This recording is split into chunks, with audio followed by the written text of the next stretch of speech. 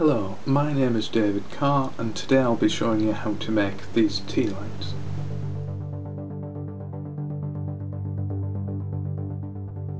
The first thing we need to do for the tea lights, as ever, is just mark out a simple blank onto the planks.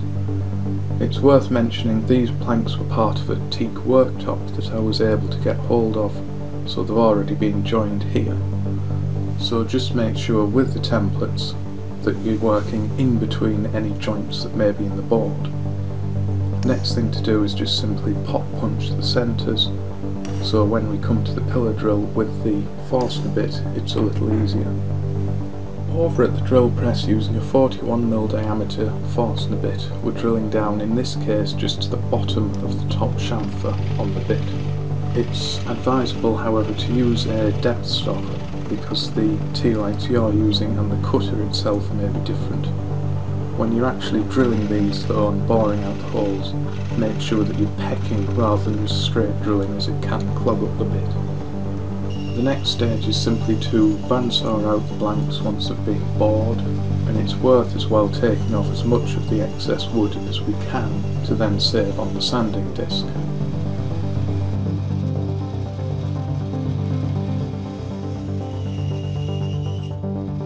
Over at the disc sander, it's now just a case of taking the part back to the line itself. It's just personal preference as to whether you take it back to or just beyond the line, but in this case I was using a thick permanent marker just for visual purposes, so I'll be taking it just beyond the line. I found when I was doing these I wasn't getting a good finish straight off the disc sander, so I decided to set up a stock block on the end of the linisher and use a finer grip paper to work on the sides. For this it's just simply a matter of skimming off the sides to retreat them.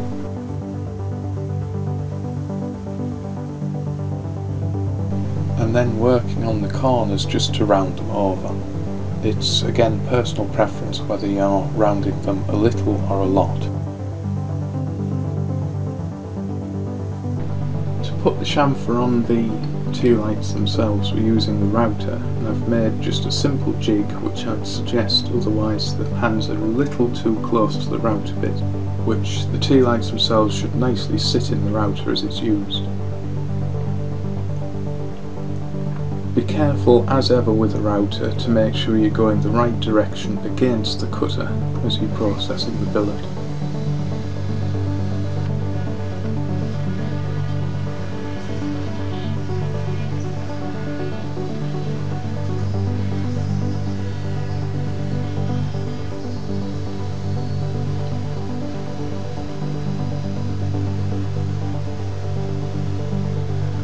You'll notice with this I'm running round the part twice, and that's just to make sure if there's any rattle of the tea light within the socket that all of the parts are done properly. And that should produce the chamfer correctly onto the tea light.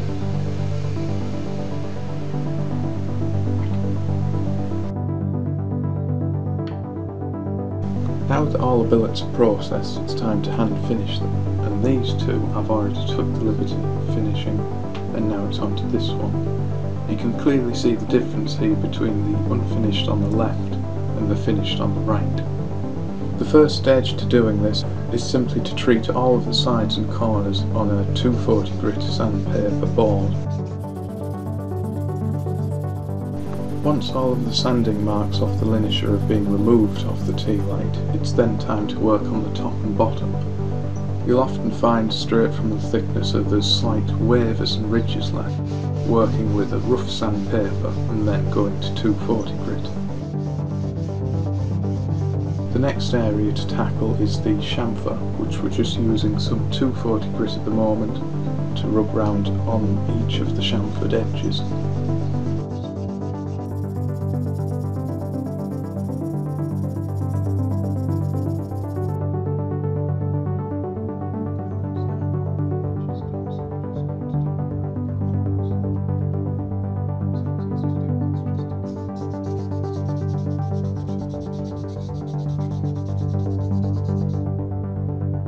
Once these have been cleaned up on both sides. It's then a case of just rubbing with finer and finer sandpaper until you achieve the high gloss finish that's required.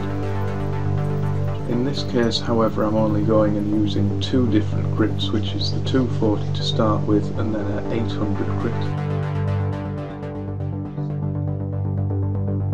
Once the final sanding's been done, it's now a case of applying a finish to the tea light. In this case we're using just a clear satin wood varnish, and the best way I've found to do this so far is to sparingly apply it with a cloth onto all of the surfaces.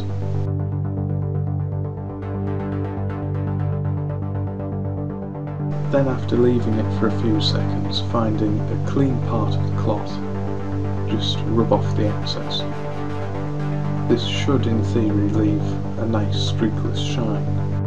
Here are 4 examples of tea lights previously done, which on the right we've got tea lights processed in exactly the same way, but boiled linseed oil has been applied.